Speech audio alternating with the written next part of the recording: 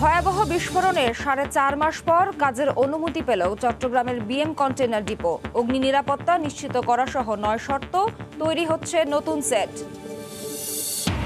সপ্তাহের প্রথম কার্যদিবসে 1.5 ঘন্টা ধরে বন্ধ দেশের প্রধান শেয়ার বাজার ঢাকা স্টক এক্সচেঞ্জে লেনদেন। কারিগরি ত্রুটি বলছে কর্তৃপক্ষ। মুক্তির পথ দেখাচ্ছে এলিভেটেড এক্সপ্রেসওয়ে। নভেম্বরের শেষ বিমানবন্দর থেকে বনানীর পিচ ঢালাই। তেজগাঁও পর্যন্ত অগ্রগতি 75%। নদীতে ধরা পড়ছে ইলিশ, জেলেদের চোখে মুখে স্বস্তি। আবারও সরগরম চাঁদপুরের মাছের পাইকারি বাজার, বেড়েছে সরবরাহ। এবং মৌলভীবাজারে খাল খননে জলাবদ্ধতা থেকে মুক্তি পেল প্রায় 2500 হেক্টর ফসলি জমি। আমনের বাম্পার ফলনের আশা।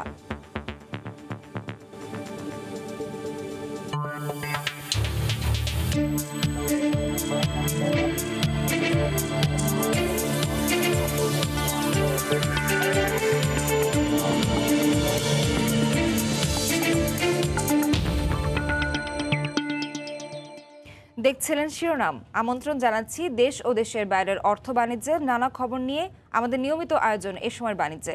আপনাদের সঙ্গে আছি আমি নাবিলা সোহার। ভয়াবহ কন্টেইনার বিস্ফোরণের 4.5 মাসের মাথায় কাজ করার অনুমতি পেল বহুল আলোচিত চট্টগ্রামের সীতাকুণ্ডের বিএম কন্টেইনার ডিপো। অগ্নি নিরাপত্তা ব্যবস্থা ও বিপজ্জনক পণ্য ব্যবস্থাপনার নীতিমালা বাস্তবায়ন সহ 9টি শর্তে সাময়িক 3 মাসের জন্য পোশাক খাতের রপ্তানি পণ্য ব্যবস্থাপনার অনুমোদন দেয় কাস্টমস কর্তৃপক্ষ। আর দুর্ঘটনা থেকে শিক্ষা নিয়ে উন্নত বিশ্বের আদলে নিরাপত্তা ব্যবস্থা গড়ার কথা জানায় ডিপো কর্তৃপক্ষ। নুরজামাল আতিকের ক্যামেরায় শফিকুল আলমের প্রতিবেদন।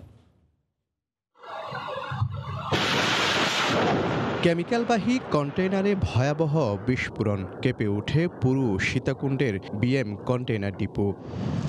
9 জন ফায়ার সার্ভিস সদস্য সহ প্রাণ হারান 51 জন, আহত 200-র বেশি। ধ্বংসস্তূপে পরিণত হয় পুরো ডিপো এলাকা। দুর্ঘটনার পর আমদানি রপ্তানি পণ্যের কার্যক্রম বন্ধ থাকলেও 4.5 মাস পর আবারও শুরু হয়েছে পোশাক খাতের রপ্তানি পণ্য ব্যবস্থাপনা কার্যক্রম। ডিপো সংস্কার ও নিরাপত্তায় 150 কোটি টাকা ব্যয়ে নেওয়া হচ্ছে নানা পদক্ষেপ, যার মধ্যে নির্মিত হচ্ছে 3 লাখ গ্যালনের পানির রিজার্ভার ও উন্নত বিশ্বের আদলে আধুনিক ফুম সিস্টেম, অগ্নি নির্বাপন ব্যবস্থা। প্রত্যেকটা জায়গায় নিরাপত্তা মেনটেন করতে হবে এবং আমরা পুনরাবৃত্তি যাতে না হয় সেই ব্যাপারে প্রতিনিয়ত নতুন নতুন সব কিছু আমরা ইমপ্লিমেন্ট করার চেষ্টা করছি। ফায়ার হাইড্রেন্ট থেকে শুরু করে সব ধরনের অগ্নি নির্বাপক, সব ধরনের ফ্যাসিলিটি আমাদের এইখানে আমরা করে ফেলতেছি। অগ্নি নির্বাপন ব্যবস্থা নিশ্চিত, বিপজ্জনক পণ্য ব্যবস্থাপনার নীতিমালা বাস্তবায়ন সহ 9টি শর্তে সাময়িক 3 মাসের জন্য প্রথম পর্যায়ে শুধু পোশাক খাতের পণ্য রপ্তানির অনুমতি দেয় কাস্টমস।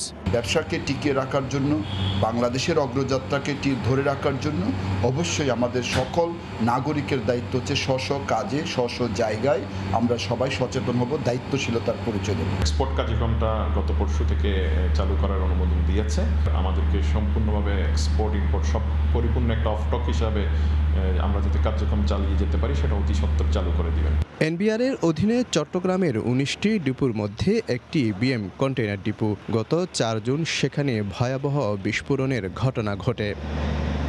ভয়াবহ কন্টেইনার বিস্ফোরণে ধ্বংসস্তূপে পরিণত হওয়ার পর আবার নতুন করে ঘুরে দাঁড়াতে শুরু করেছে বিএম কন্টেইনার ডিপো। অতীতের সব ভুল ভ্রান্তি পেছনে ফেলে আগামীতে আমদানি রপ্তানি পণ্য ব্যবস্থাপনায় গুরুত্বপূর্ণ অবদান রাখবে এই বিএম ডিপো। শফিকুল আলম, সময় সংবাদ, চট্টগ্রাম। বাংলাদেশ নৌবাহিনীর বহরে যুক্ত হচ্ছে আরও 2টি মেরিটাইম পেট্রোল এয়ারক্রাফট। প্রধানমন্ত্রী শেখ হাসিনা ভিডিও কনফারেন্সের মাধ্যমে আনুষ্ঠানিকভাবে এর উদ্বোধন করবেন। এই মুহূর্তে চট্টগ্রামের নেভাল এভিয়েশন হ্যাঙ্গারে আছেন রিপোর্টার কমল দে। সরাসরি যাচ্ছি তার কাছে। ধন্যবাদ। আজকে আসলে বাংলাদেশ নৌবাহিনীর ইতিহাসে একটা বিশেষ দিন হয়ে থাকবে, কারণ আজকের এই দিনে তাদের বহরে যুক্ত হচ্ছে 2টি মেরিটাইম এয়ারক্রাফট। মূলত প্রধানমন্ত্রী শেখ হাসিনা ঢাকা থেকে ভিডিও কনফারেন্সের মাধ্যমে এই অনুষ্ঠানে যুক্ত হচ্ছেন এবং তিনি আনুষ্ঠানিকভাবে এই বহরে হেলিকপ্টার দুটি যুক্ত করবেন। আমরা দেখতে পাচ্ছি ইতিমধ্যে কিন্তু নৌবাহিনীর প্রধান অ্যাডমিরাল এম শাহিন ইকবাল এখানে এসে উপস্থিত হয়েছেন। তিনি প্রধানমন্ত্রীকে সালাম দেবেন এবং সালাম দেওয়ার পরে এই বহরে যে হেলিকপ্টার যে এয়ারক্রাফট দুটি যুক্ত হচ্ছে সেটা যুক্ত করবেন বহরের মধ্যে। ইতিমধ্যে কিন্তু আপনারা জানেন 2011 সালে বাংলাদেশ নৌবাহিনীর বহরে যুক্ত হয়েছিল দুটি হেলিকপ্টার, এরপর 2013 সালে যুক্ত হয় দুটি এয়ারক্রাফট এবং 2017 সালে যুক্ত হয় সাবমেরিন। এর ফলে কিন্তু বাংলাদেশ নৌবাহিনী এখন একটি ত্রিমাত্রিক বাহিনী বলা চলে, কারণ তারা যেমন সাগরে রয়েছে ঠিক সাগরের তলদেশে রয়েছে, আবার মহাকাশও রয়েছে। এই তিনটি বিষয় এখন কিন্তু নৌবাহিনী নিশ্চিত করেছে। আপনারা জানেন বর্তমান সরকার 2030 সালের মধ্যে ফোর্সেসগুলো অর্জন করতে চায়, তারই ধারাবাহিকতায় বাহিনীগুলিকে সুসংহত করা হচ্ছে, সুরক্ষিত করা হচ্ছে। আর আজকে যে এয়ারক্রাফটগুলি যুক্ত হবে সেগুলি মূলত আপনারা জানেন বাংলাদেশের বিশাল সমুদ্র সীমা যেমন রয়েছে এবং বিশেষ করে ভারত এবং মিয়ানমার থেকে সমুদ্র সীমা জয়ের পর বাংলাদেশের সমুদ্র সীমা নিরাপদ করা এখন একটা অত্যাবশ্যক হয়ে দাঁড়িয়েছে। আর এরই প্রেক্ষিতে কিন্তু দিন দিন সমঝোতা করাচ্ছে, তত নৌবাহিনীর শক্তি সঞ্চার করা হচ্ছে। বিশেষ করে আপনারা দেখেছে নৌবাহিনী যেমন একের পর এক জাহাজ যুক্ত হচ্ছে, ঠিক তার সাথে যুক্ত হয়েছে হেলিকপ্টার, এয়ারক্রাফট, সাবমেরিন। এবং একই সাথে যে আরেকটি বিষয় বলা চলে, বাংলাদেশের বিশাল সমুদ্র সীমা নিরাপত্তা নিশ্চিতের পাশাপাশি বাংলাদেশের যে এক্সক্লুসিভ জোনগুলি রয়েছে সেই এক্সক্লুসিভ জোনগুলো নিরাপত্তা নিশ্চিতে কিন্তু এই নৌবাহিনীর এয়ারক্রাফটগুলি কাজ করবে, এমনটি আমাদেরকে জানিয়েছে নৌবাহিনী কর্মকর্তারা। ইতিমধ্যে আমরা দেখতে পাচ্ছি নৌবাহিনীর প্রধান অ্যাডমিরাল এম শাহিন ইকবাল তিনি এসে উপস্থিত হয়েছেন এবং তিনি সে সাথে নৌবাহিনী এবং তিন বাহিনীর অন্যান্য শীর্ষ কর্মকর্তারা এখানে উপস্থিত হয়েছেন আজকের এই অনুষ্ঠানে। প্রধানমন্ত্রী কিছুক্ষণের মধ্যে গণভবন থেকে এই অনুষ্ঠানে সম্পৃক্ত হবেন এবং তিনি আনুষ্ঠানিকভাবে এই নৌবাহিনীর যে বহরে এই এয়ারক্রাফট দুটি যুক্ত করবে। আর এর ফলে কিন্তু নৌবাহিনীর যে এভিয়েশনের ক্ষেত্রে চারটি এয়ারক্রাফট হবে, সাথে থাকবে দুটি হেলিকপ্টার এবং সাবমেরিন তো রয়েছে। তা আমরা বলছি যে বর্তমান ক্ষমতাসীন সরকার কিন্তু 2030 সালের মধ্যে ফোর্সেসগুলো অর্জনের জন্য কাজ করছে, সেই হিসাবে বাহিনীগুলিকে সুসংহত করা হচ্ছে, তাদের সক্ষমতা বাড়ানো হচ্ছে। এরই ধারাবাহিকতা আজকে নৌবাহিনীর বহরে যুক্ত হচ্ছে দুটি এয়ারক্রাফট। আর এই দুটি এয়ারক্রাফট মিলে কিন্তু এখন থেকে নৌবাহিনীর বহরে হবে চারটি এয়ারক্রাফট, দুটি হেলিকপ্টার এবং দুটি সাবমেরিন। তো বলা চলে বিশাল সমুদ্র সীমা বাংলাদেশের বিশেষ করে ব্লু ইকোনমির নিরাপত্তা নিশ্চিত করার পাশাপাশি এক্সক্লুসিভ জোন যেগুলিতে সেগুলিতে কিন্তু নজরদারি করবে এই এয়ারক্রাফট দুটি। তো এখন পর্যন্ত যেটি বলা চলে প্রধানমন্ত্রী শেখ হাসিনা কিছুক্ষণের মধ্যে আনুষ্ঠানিকভাবে নৌবাহিনীর বহরে এই এয়ারক্রাফট দুটি যুক্ত করবেন। তো এখন পর্যন্ত আমার কাছে ছিল বাংলাদেশ নৌবাহিনী আজকে একটি বিশেষ দিন হিসেবে উল্লেখ থাকবে, তাদের বহরে নতুন করে দুটি এয়ারক্রাফট যুক্ত হয়েছে যেগুলো জার্মানি তৈরি করা হয়েছিল এবং অত্যাধুনিক এই এয়ারক্রাফট তার সর্বশেষ। এতক্ষণ সরাসরি যুক্ত ছিলাম চট্টগ্রাম থেকে। সপ্তাহের প্রথম কার্যদিবসে দেশের প্রধান শেয়ার বাজার ঢাকা স্টক এক্সচেঞ্জ ডিএসির লেনদেন বন্ধ রয়েছে। ট্রেডিং সফটওয়্যারে ত্রুটি দেখা দেওয়ার সকাল 9:30 থেকে কার্যক্রম বন্ধ রয়েছে। ডিএসির উপমহাব্যবস্থাপক শফিকুর রহমান জানান, সার্কিট ব্রেকারে বিঘ্ন ঘটায় কার্যক্রম সাময়িক বন্ধ রয়েছে। এর আগে গত 24 অক্টোবর একইভাবে সফটওয়্যারের সিস্টেমের সমস্যা দেখা দেয় বেশ কিছু সময়ে ডিএসির লেনদেন বন্ধ ছিল। একাধিকবার এমন ঘটনায় ক্ষতিগ্রস্ত হচ্ছেন বিনিয়োগকারীরা। সীমান্তে উত্তেজনা নিয়ে বিজিবির সঙ্গে মিয়ানমারের সীমান্ত রক্ষী বাহিনী বিজিবির পতাকা বৈঠক চলছে।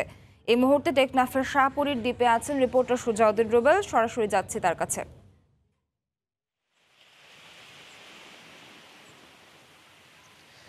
গেল 1 ঘন্টা ধরে পতাকা বৈঠক চলছে বাংলাদেশ সীমান্তরক্ষী বাহিনী বিজিবি এবং মিয়ানমার সীমান্তরক্ষী বাহিনী বিজিবির মধ্যে। এরই মধ্যে 1 ঘন্টা পেরিয়ে গেছে, এখনো পর্যন্ত আসলে বৈঠক চলছে।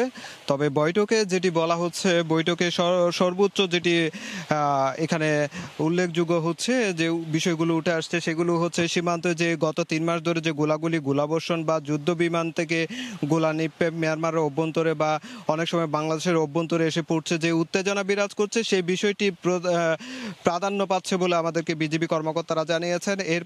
এর পরবর্তী যদি বলতে হয়, মাদক, অবৈধ অনুপ্রবেশ সহ নানা ধরনের যে সীমান্ত ইস্যু নিয়ে যে কার্যক্রমগুলো সেগুলো নিয়ে বৈঠক চলছে। সর্বশেষ যেটি বলা হচ্ছে, এই বৈঠকের শেষ অংশে দু দেশের যে সীমান্তরক্ষী বাহিনীর মধ্যে যে সম্পর্ক সেটি উন্নয়নে যা যা করা দরকার সেসব বিষয় নিয়ে আলোচনা হবে বলে আমাদেরকে বিজিবির পক্ষ থেকে জানানো হয়েছে। এর মধ্যে 1 ঘন্টা পেরিয়েছে, এখনো পর্যন্ত বৈঠক শেষ হয়নি।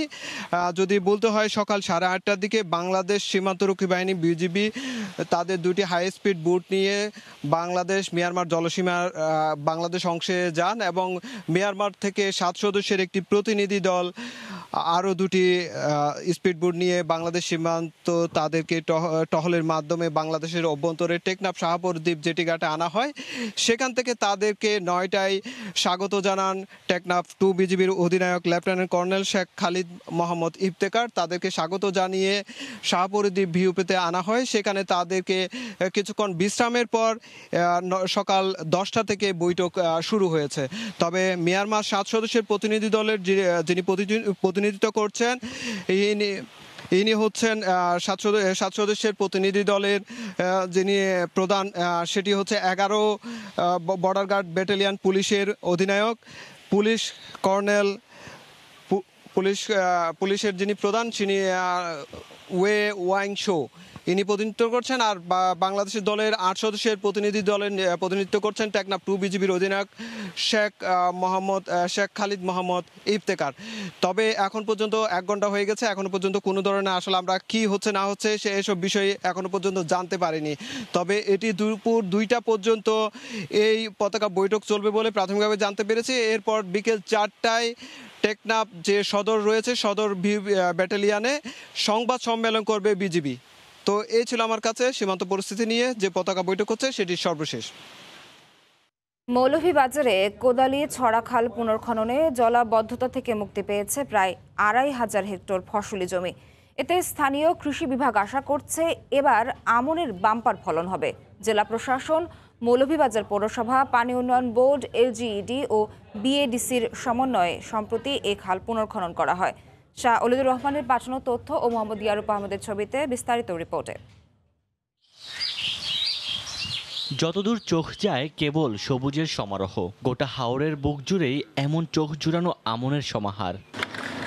গত বছরও এই সময় হাওর জুড়ে ছিল থই থই পানি। কোদালি ছড়া খাল দখল দূষণ ও ভরাটে পানি নিষ্কাশন বাধাগ্রস্ত হয়ে কাইনজার হাওরে ছিল স্থায়ী জলাবদ্ধতা। পাশাপাশি সামান্য বৃষ্টিতে পৌর এলাকার বসতবাড়িতে পানি ঢুকে পড়ে। তবে জেলা প্রশাসন, পানি উন্নয়ন বোর্ড সহ স্থানীয় প্রশাসনগুলোর সমন্বিত উদ্যোগে শহর থেকে হাওর পর্যন্ত প্রায় 14 কিলোমিটার কোদালি ছড়া খাল পুনঃখননে বদলে গেছে আগের দৃশ্যপট। ফলে মৌলভীবাজার সদর উপজেলার মোস্তফাপুর ও গিয়াসনগর ইউনিয়নের প্রায় 10,000 কৃষক চাষাবাদে লাভবান হয়েছেন। পৌরসভার উদ্যোগে খনন হওয়ার পরে এখন কিন্তু পানি আর এখানে জলাবদ্ধতার সৃষ্টি হয় না। জলাবদ্ধতার জন্য যে রূপা আমন ধান চাষ করতে পারতেন না কৃষকরা, সেটা থেকে তারা মুক্তি পেয়েছেন। পানি সবসময় পাই আর আমরা ক্ষেত করতে পারতেছি, আমরা এটাতে লাভবান।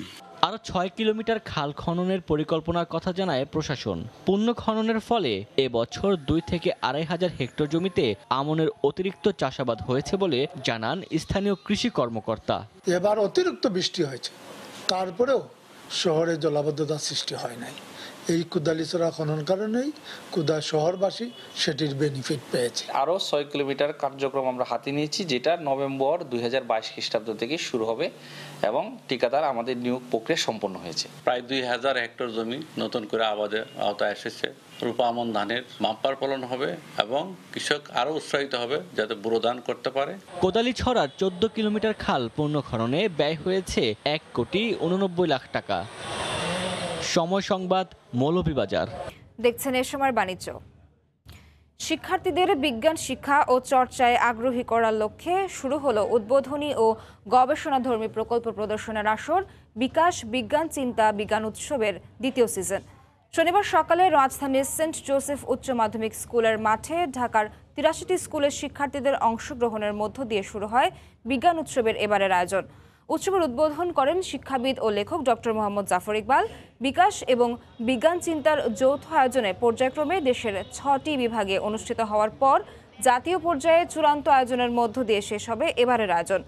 উৎসবে বিকাশের chief external and corporate affairs officer অবসরপ্রাপ্ত মেজর জেনারেল শেখ মোহাম্মদ মনিরুল ইসলাম, বিজ্ঞান চিন্তার সম্পাদক আব্দুল কাইয়ুম, কার্টুনিস্ট আহসান হাবিব, কিশোর আলোর সম্পাদক ও কথা সাহিত্যিক আনিসুল হক সহ অনেকেই উপস্থিত ছিলেন।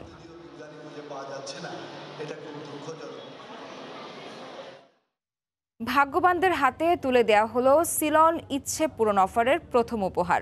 শনিবার রাজধানীর গুলশানের একটি হোটেলে জমকালো অনুষ্ঠানের মধ্য দিয়ে বিজয়ীদের হাতে পুরস্কার তুলে দেওয়া হয়। প্রথম পুরস্কার হিসেবে টয়োটা গাড়ি জিতেছেন তানিয়া আফনান। এছাড়া থাইল্যান্ড ট্যুর প্যাকেজ, মোটরসাইকেল সহ একাধিক পুরস্কার জিতেছেন সিলন চায়ের ভাগ্যবান ক্রেতারা। সিলন ফ্যামিলি ব্লেন্ড চায়ের 200 গ্রাম বা 400 গ্রামের প্যাক কিনে আগামীতেও থাকছে টয়োটা গাড়ি সহ অন্যান্য উপহার জেতার সুযোগ। অনুষ্ঠানে আবুল খায়ের গ্রুপের ব্র্যান্ড ডিরেক্টর নওশাদ চৌধুরী সহ প্রতিষ্ঠানটির ঊর্ধ্বতন কর্মকর্তারা উপস্থিত ছিলেন।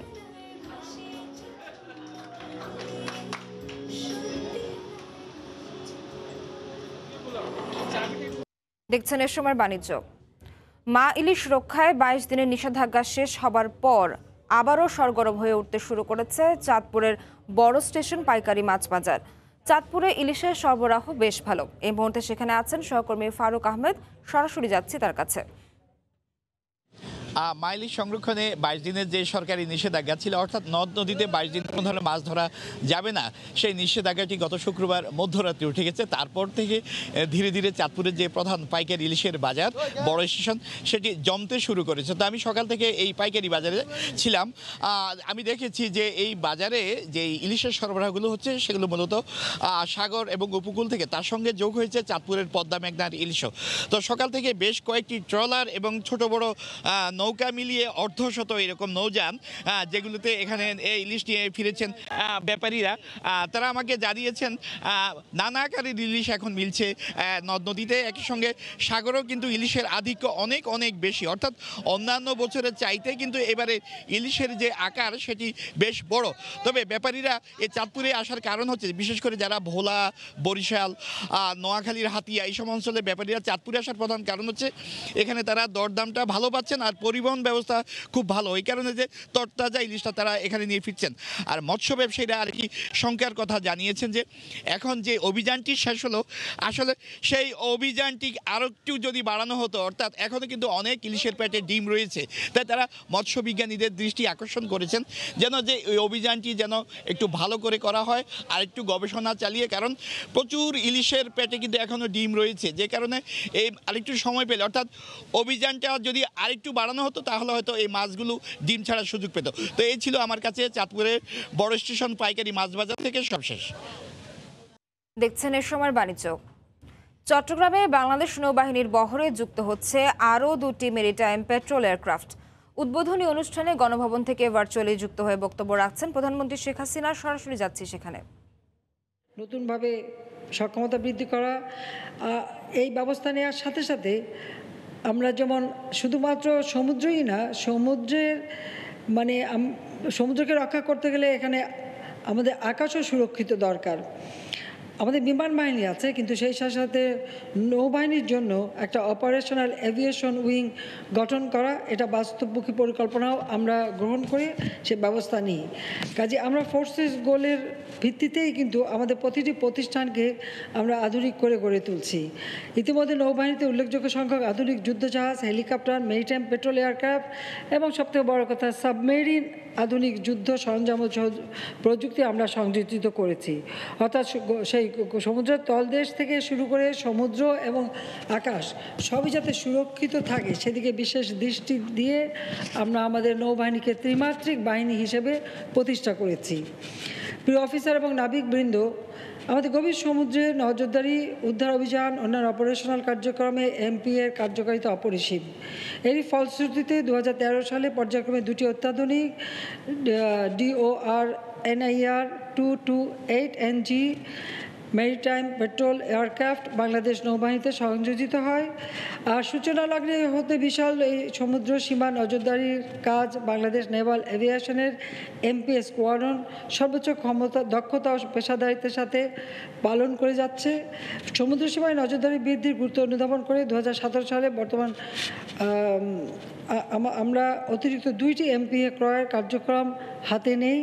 এই ধারাবাহিকতায় নৌবহরে আজ আমরা এইমাত্র সংযোজন করলাম 2টি অত্যাধুনিক DOR NIR 228 NG maritime patrol aircraft. এই 2টি নতুন সংযোজনের ফলে নেভাল এভিয়েশনের ক্ষমতা অনেক বৃদ্ধি পাবে বলে আমি বিশ্বাস করি এবং এই যে সমুদ্র সীমা এর সুরক্ষা দেওয়ার জন্য অতি দ্রুত ব্যবস্থা নিতে পারবে। আমাদের যে জলসীমা এবং বিশেষ করে সমুদ্র সম্পদ আমরা আমাদের অর্থনীতিতে যাতে ব্যবহার করতে পারি, সেটাই হচ্ছে আমাদের লক্ষ্য। কাজেই আমরা ইতিমধ্যে এমপিএ হেলিকপ্টার পরিচালনা রক্ষণাবেক্ষণের জন্য আধুনিক সকল সুবিধা সম্বলিত বিভিন্ন অবকাঠামোগত উন্নয়ন কার্যক্রমও সম্পন্ন করেছি। পাশাপাশি বাংলাদেশ নৌবাহিনীর সক্ষমতা আরও বৃদ্ধির লক্ষ্যে বেশ কিছু পরিকল্পনা বাস্তবায়নের রয়েছে। সাবমেরিন এবং অন্যান্য যুদ্ধজাহাজ সমূহ যাতে নিরাপদ থাকে তার জন্য বিশেষ পোতাশ্রয় নির্মাণ কাজ পেকুয়াতে চলছে এবং সেটাও খুব তাড়াতাড়ি শেষ হবে আমি আশা করি। আর সেই সাথে সাথে আমরা একটা ঘাঁটিও তৈরি করেছি। এছাড়া এভিয়েশন ক্ষমতা সহ বাংলাদেশের দক্ষিণ পশ্চিমাঞ্চল উপকূলবর্তী এলাকায় নৌবাহিনীর জাহাজ অপারেশনাল প্রশিক্ষণ সুবিধা সহ 52 নৌজাহাজ শেরে বাংলা ঘাঁটি নির্মাণ কাজও দ্রুত এগিয়ে যাচ্ছে। এটা দক্ষিণাঞ্চলেই আমরা করে দিচ্ছি শেরে বাংলার নামে। বাংলাদেশ নৌবাহিনীর ব্যবস্থাপনায় পরিচালিত খুলনা শিপইয়ার্ড, যে শিপইয়ার্ড একসময় বন্ধ করে দেওয়ার পরামর্শ দিয়েছিল ওয়ার্ল্ড ব্যাংক সহ অনেকের সংস্থা, আমি সেটা বন্ধ না করে এটা আমি নেভির কাছে হস্তান্তর করি। কাজী খুলনা শিপইয়ার্ড লিমিটেড ইতিমধ্যে petrol craft, large petrol craft নির্মাণের সক্ষমতা অর্জন করেছে। তাছাড়া চট্টগ্রাম ড্রাই ডক, সেটাও আমি নৌবাহিনীর হাতে হস্তান্তর করি। কাজে এর ফলে আমাদের এখন নিজেদের জাহাজ নিজেদের তৈরি করবারও একটা সুযোগ সৃষ্টি হয়েছে। আর সেই সাথে আমরা শুধু নিজেদের যুদ্ধজাহাজ না, আমাদের দেশে নদীমাতৃক দেশ, অন্যান্য জাহাজ তৈরি হয়। আর তাছাড়া আন্তর্জাতিক পর্যায়েও কিন্তু আমরা জাহাজ এখন আসলে রপ্তানি করি। আমাদের অনেক বেসরকারি খাতও এ ব্যাপারে এগিয়ে এসছে, তাদেরকেও আমরা দিচ্ছি। কিন্তু আমাদের খুলনা শিপইয়ার্ড এবং চট্টগ্রাম ডক ইয়ার্ড, এটা আমাদের নৌবাহিনীর জন্য বিরাট একটা সুযোগ সৃষ্টি করে দিয়েছে। তারা সেখানে জাহাজ তৈরি করে বা বিভিন্ন ক্ষেত্রে নিজেও বিক্রিও করতে পারবে আর নিজেদের চাহিদা পূরণও করতে পারবে। আর সেই দক্ষতা যাতে অর্জন করতে পারে সেই ব্যবস্থাটাও আমরা নিয়েছি। আমাদের নৌবাহিনীর আসলে সদস্য প্রতিনিধিত লোকচক্ষুর অন্তরালে থেকে অনেক প্রাকৃতিক প্রতিকূলতা মোকাবেলা করে সমুদ্র এলাকার সার্বিক নিরাপত্তা নিশ্চিত বিধান করছে, যা প্রশংসা দাবি রাখে। শুধু তাই না, আমাদের বন্যার সময়ও এই উদ্ধার কাজেও নৌবাহিনীর সদস্যরা বিভিন্ন সময় আমাদের লঞ্চ ডুবি হয়, নানা ধরনের দুর্ঘটনা হয়। এই দুর্ঘটনা বা প্রাকৃতিক দুর্যোগের সময়ও বিশেষ ভূমিকা নৌবাহিনীর সদস্যরা রেখে থাকেন। সেজন্য আমি তাদেরকে আন্তরিক ধন্যবাদ জানাই। আর সেই সাথে আমাদের দেশটাকে আমরা সবসময় শান্তি চাই, যুদ্ধ চাই না, কিন্তু বহিঃশত্রুর আক্রমণ থেকে দেশকে রক্ষার জন্য আমাদের সক্ষমতা অর্জন করতে হবে, যাতে আমরা আমাদের স্বাধীনতা সার্বভৌমত্ব আমরা সবসময় ধরে রাখতে পারি। সেদিকে লক্ষ্য রেখেই আমরা আমাদের প্রতিটি প্রতিষ্ঠানকে তৈরি করছি উপযুক্ত করে। তাছাড়া আমি যে ভূমিহীন গৃহহীন মানুষদের ঘর দিচ্ছি, 97 সালে ঘূর্ণিঝড়ের পর প্রথম যে ভূমিহীন মানুষের জন্য ঘর ব্যারাক হাউস নির্মাণ করেছিলাম সেন্ট মার্টিন দ্বীপে, সেটা কিন্তু নৌবাহিনীর হাত থেকে দিয়েই যে যাত্রা শুরু। নৌবাহিনী কিন্তু প্রথম এই ঘরগুলি তৈরি করে দেয় 97 সালে সেন্ট মার্টিন দ্বীপে। সেই জন্য নৌবাহিনীকে আমি ধন্যবাদ জানাই, কারণ যে কোনো দুর্যোগ পূর্ণ সময় আমাদের নৌবাহিনী মানুষের পাশে থাকে। বিশেষ করে দক্ষিণাঞ্চলে মানুষ ঝড়, জলোচ্ছ্বাস বা যে কোনো দুর্যোগ মোকাবেলায় সবসময় সাহায্য করে। প্রিয় অফিসার ও নাবিকবৃন্দ, আমাদের সুশৃঙ্খল সশস্ত্র বাহিনী দেশের সীমানা ছাড়িয়ে আজ আন্তর্জাতিক পরিমণ্ডলে বিপুলভাবে প্রশংসিত পেশাদার বাহিনী হিসেবে 2010 সাল হতে ভূমধ্যসাগরে জাতিসংঘ শান্তিরক্ষা মিশনের অংশ হিসেবে আমাদের যুদ্ধজাহাজ সার্বক্ষণিকভাবে অংশগ্রহণ করছে। এছাড়া দক্ষিণ সুদানেও বাংলাদেশ নৌবাহিনী কন্টিনজেন্ট অত্যন্ত দক্ষতার সাথে দায়িত্ব পালন করে যাচ্ছে, যা জাতিসংঘ কর্তৃক শান্তিরক্ষা মিশনে ভূয়সী প্রশংসা হয়। শান্তিরক্ষা মিশন ছাড়াও বাহিনী নিয়মিতভাবে বহুজাতীয় এক্সারসাইজ, বঙ্গোপসাগরে কোঅর্ডিনেটেড পেট্রোল ও কূটনৈতিক সফরের মাধ্যমে বাংলাদেশ মেরিটাইম সিকিউরিটিকে সুসংহত করে তুলেছে। আমি এই কর্মমুখী নৌবাহিনীকে আমার আন্তরিক শুভেচ্ছা জানাই। সুধীমণ্ডলী, সশস্ত্র বাহিনীর উন্নয়নের পাশাপাশি আমাদের আওয়ামী লীগ সরকার দেশের অর্থনৈতিক ও আর্থসামাজিক উন্নয়নে নিরলসভাবে কাজ করে যাচ্ছে। আমরা দেশকে উন্নয়নশীল দেশ হিসেবে উন্নীত করতে সক্ষম হয়েছি। বাংলাদেশ এখন বিশ্ব উন্নয়নের রোল মডেল। ইতিমধ্যে আমরা খাদ্যের স্বয়ংসম্পূর্ণতা অর্জন করেছি, তবে দুর্ভাগ্য হলো যে এই করোনা ভাইরাসের অভিঘাত, পাশাপাশি ইউক্রেন রাশিয়ার যুদ্ধের কারণে আমাদের উন্নয়নের গতিটা অনেকটা স্লথ হয়ে গেছে। শুধু আমরা না, সারা বিশ্বব্যাপী উন্নত দেশগুলি এখন হিমশিম খাচ্ছে। সেই অবস্থার মধ্য দিয়ে আমাদের চলতে হচ্ছে। তবে আমরা আমাদের নিজেদের সম্পদ দিয়ে, নিজের মাটি মানুষ দিয়েই এই দেশকে সুরক্ষিত রাখব এবং যার যেখানে যতটুকু সুযোগ আছে আমাদের খাদ্য উৎপাদনে মনোযোগী হতে হবে। তাছাড়া আমাদের এই ঝড় জলোচ্ছ্বাস প্রাকৃতিক দুর্যোগ থেকে দ্বীপাঞ্চল থেকে শুরু করে এইসব অঞ্চলগুলি সুরক্ষিত করবার জন্য এবং আমাদের সমুদ্র সীমা সুরক্ষার জন্য সবসময় সবাইকে সজাগ থাকতে হবে।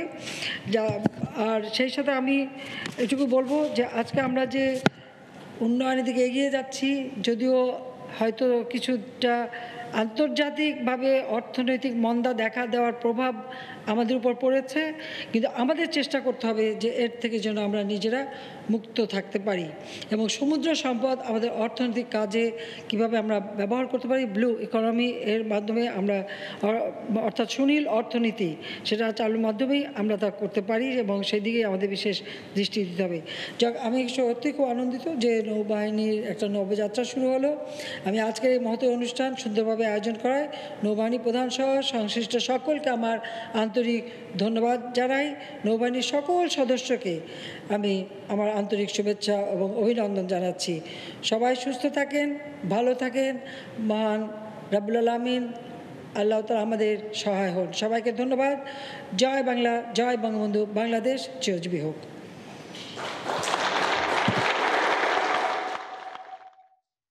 গণভবন থেকে ভার্চুয়ালি যুক্ত হয়ে বক্তব্য রাখছিলেন প্রধানমন্ত্রী শেখ হাসিনা। আমরা সরাসরি যুক্ত ছিলাম সেখান থেকে। উন্নয়ন ত্বরান্বিত করতে জোর দিতে হবে সরকারি বেসরকারি অংশীদারিত্ব পিপিপিতে। যেসব প্রকল্পে বিনিয়োগের সক্ষমতা বেশি, দ্রুত সেগুলো বাস্তবায়ন করতে হবে। এফবিসিসিআই আয়োজিত ভিশন 2041 বাস্তবায়নে পিপিপির ভূমিকা শীর্ষক আলোচনায় এমন তাগিদ দেন প্রধানমন্ত্রীর উপদেষ্টা সালমান এফ রহমান। গেল এক যুগে বিদ্যুতের উৎপাদনের সক্ষমতা বেড়েছে প্রায় 5 গুণ, কিন্তু বর্তমানে জ্বালানি সংকটে বেড়েছে লোডশেডিং, যা চাপে ফেলছে দেশের সার্বিক অর্থনীতিকে।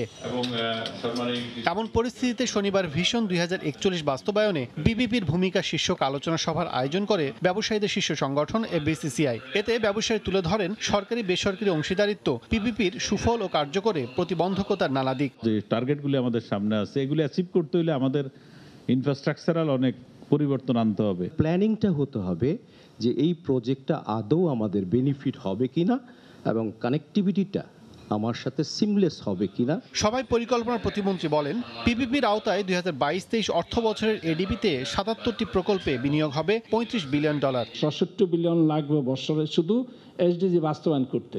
তো সেখানে সরকারের পক্ষে এত তহবিল সরবরাহ করা সম্ভব নাই। আলোচনায় অংশ নিয়ে প্রধান অতিথির বক্তব্যে প্রধানমন্ত্রীর বেসরকারি শিল্প বিনিয়োগ বিষয়ক উপদেষ্টা সালমান এফ রহমান বলেন, এই সরকারের আমলে বিদ্যুতের মোট উৎপাদনের 54% হয়েছে বেসরকারি খাতের মাধ্যমে।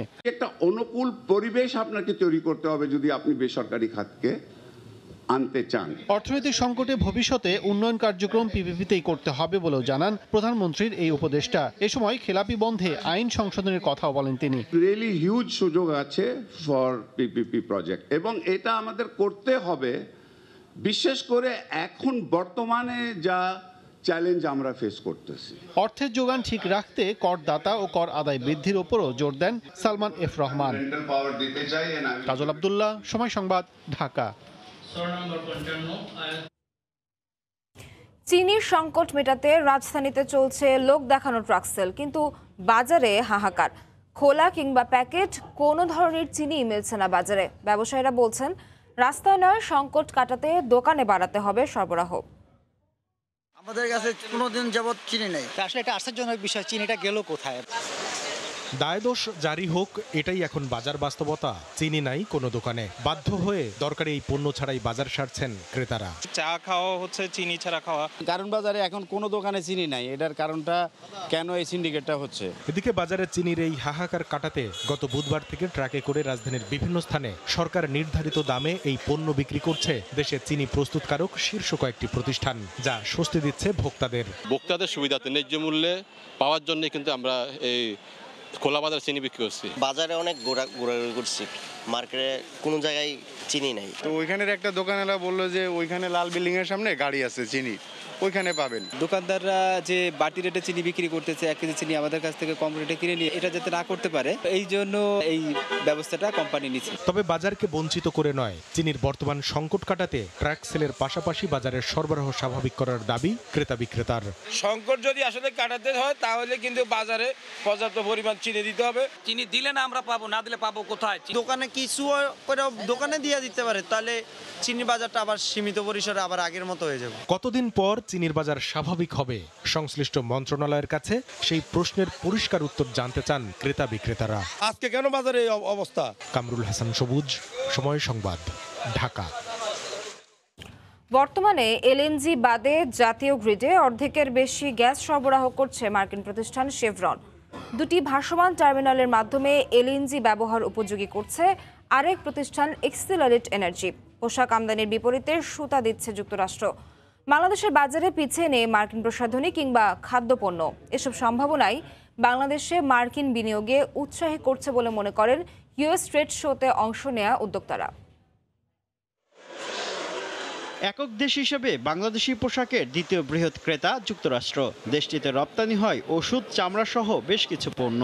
বিপরীতে বাংলাদেশে জ্বালানি, ভোগ্যপণ্য সহ নানা খাতে ব্যবসা করছে কোকা-কোলা, পেপসিকো ও শেভরনের মতো বিখ্যাত মার্কিন প্রতিষ্ঠানগুলো। ইউএস ট্রেড শোতে আসা শেভরনের কর্মকর্তারা জানান, বর্তমানে বিবিয়ানা, মৌলভীবাজার ও জালালাবাদ গ্যাস ফিল্ড থেকে জাতীয় গ্রিডে 60% বেশি গ্যাস যোগান দিচ্ছে তারা। এ পর্যন্ত বিনিয়োগ করেছে $3.5 বিলিয়ন। জাতীয় গ্রিডে দৈনিক 100 কোটি ঘনফুট ব্যবহার উপযোগী এলএনজি সরবরাহ সক্ষমতার দুটি ভাসমান টার্মিনাল নির্মাণ করেছে মার্কিন প্রতিষ্ঠান এক্সিলারেট এনার্জি। 2023-তে আমরা কিন্তু 2টা নতুন ওয়েল ড্রিল করছি বিবিয়ানাতে। 3.6 বিলিয়ন ফরেন ডাইরেক্ট ইনভেস্টমেন্ট এই গ্যাস ফিল্ডের এগেনস্টে করেছি। জ্বালানি খাতের বাইরেও দেশের প্রসাধনী বাজারে শক্ত অবস্থান তৈরি করছে নিওর ও সিওডিএল এর মতো মার্কিন ব্র্যান্ডগুলো। শহর ঘুরে পৌঁছে যাচ্ছে গ্রামেও। কিছু কসমেটিক কিনলাম আমার মেয়ের জন্য, আমার স্ত্রীর জন্য।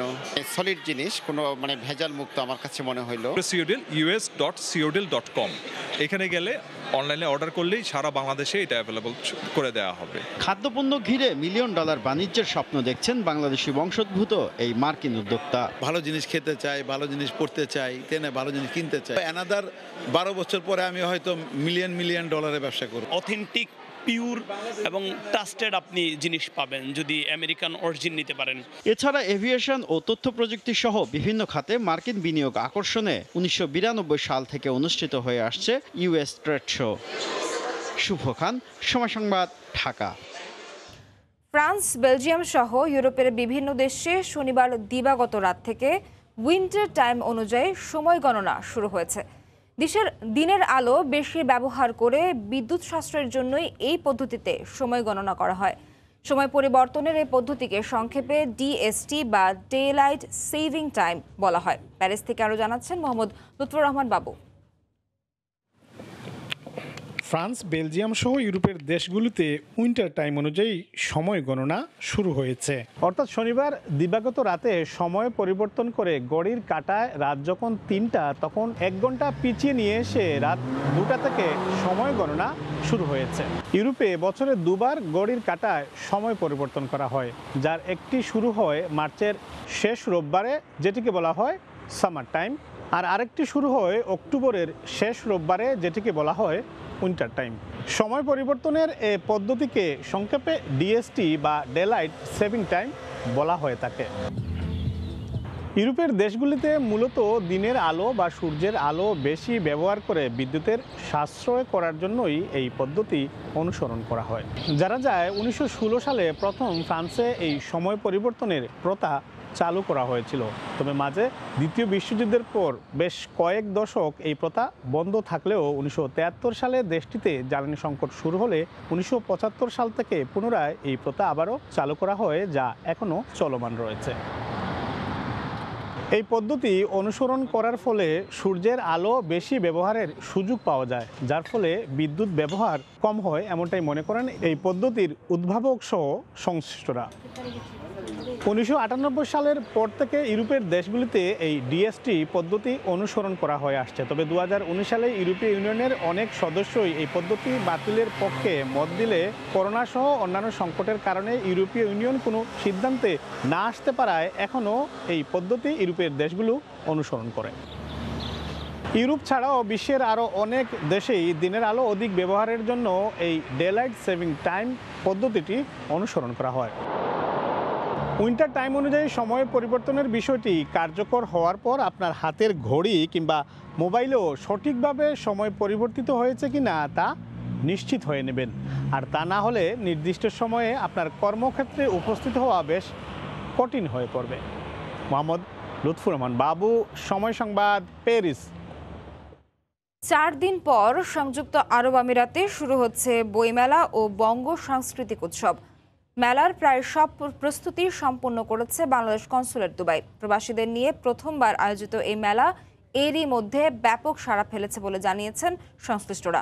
সংযুক্ত আরব আমিরাত থেকে শিবলিয়া সাদিকের রিপোর্টে বিস্তারিত। আগামী 4 থেকে 6 নভেম্বর সংযুক্ত আরব আমিরাতের দুবাইতে বাংলাদেশ কনসুলেট প্রাঙ্গণে উৎসবের আয়োজন করা হয়েছে। অনুষ্ঠানটি সামনে রেখে শুরু হয়েছে ব্যাপক প্রস্তুতি। মেলায় যেখানে 50টা স্টল বরাদ্দ রাখার কথা ছিল, তবে চাহিদার কারণে স্টল সংখ্যা এখন 73টি। দুবাইয়ে এই মেলা অনুষ্ঠিত হওয়ায় আন্তর্জাতিক কবি সাহিত্যিকদের মিলন মেলায় পরিণত হওয়ার সম্ভাবনা রয়েছে বলে জানিয়েছেন সংশ্লিষ্টরা। বাংলাদেশি বইমেলা, তো এখানে তো অবশ্যই বিভিন্ন অনেক লাইব্রেরি আসছে। আমাদের ইয়ত বাংলা কালচার ফাউন্ডেশনের পক্ষ থেকে আমরা স্টল দিচ্ছি। বইমেলার যে বাঙালি ঐতিহ্য সংস্কৃতি, সেখানে বিভিন্ন ধরনের লেখক এবং পাঠকদের সমাবেশ হবে। আয়োজকরা বলছেন এরই মধ্যে মেলার প্রায় সব প্রস্তুতি সম্পন্ন হয়েছে। বৈচিত্র্যতা নিয়ে আসতে একটি সৃজনশীল টিম অবিরাম কাজ করছে। সাংস্কৃতিক আয়োজন সফল করতে আসছেন বাংলাদেশি ও পশ্চিম বাংলার শিল্পীরা। প্রবাসে অবস্থানরত কবি সাহিত্যিকদের বইমেলায় উপস্থাপনের সুযোগ দেয়া হচ্ছে। আমরা খুব এক্সাইটেড এবং আমাদের বাংলাদেশ শিল্পী সমিতি বিভিন্ন ধরনের গান নিয়ে আসছেন। এই বইমেলাতে আমাদের প্রস্তুতি চলছে। আশা করি এই মেলা অনেক জনপ্রিয়তা পাবে, অনেক দর্শক সমাগম হবে। এখানকার গণ্যমান্য শিল্পী যারা সবাই আপনাদের অত্যন্ত প্রিয় এবং সুপরিচিত মুখ, যারা সবাই এখানে মহড়ায় এসছেন গানে। উদ্বোধনী অনুষ্ঠানে প্রধান অতিথি হিসেবে উপস্থিত থাকবেন বাংলাদেশ সরকারের শিক্ষা উপমন্ত্রী মুহিবুল হাসান চৌধুরী নওফেল। এছাড়াও অনুষ্ঠানে সভাপতিত্ব করবেন আমিরাতে নিযুক্ত বাংলাদেশের রাষ্ট্রদূত আবু জাফর। শিবলিয়া সাদিক, সময় সংবাদ, সংযুক্ত আরব আমিরাত। এ পর্যায়ে শীর্ষ সংবাদগুলো জানিয়ে দিচ্ছি আরেকবার। ভয়াবহ বিস্ফোরণের 4.5 মাস পর কাজের অনুমতি পেল চট্টগ্রামের বিএম কন্টেইনার ডিপো। অগ্নি নিরাপত্তা নিশ্চিত করা সহ 9 শর্ত, তৈরি হচ্ছে নতুন সেট। মুক্তির পথ দেখাচ্ছে এলিভেটেড এক্সপ্রেসওয়ে। নভেম্বরে শেষ বিমানবন্দর থেকে বনানীর পিচ ঢালাই। তেজগাঁও পর্যন্ত অগ্রগতি 75%। এবং নদীতে ধরা পড়ছে ইলিশ, জেলেদের চোখে মুখে স্বস্তি। আবারও সরগরম চাঁদপুরের মাছের পাইকারি বাজার, বেড়েছে সরবরাহ।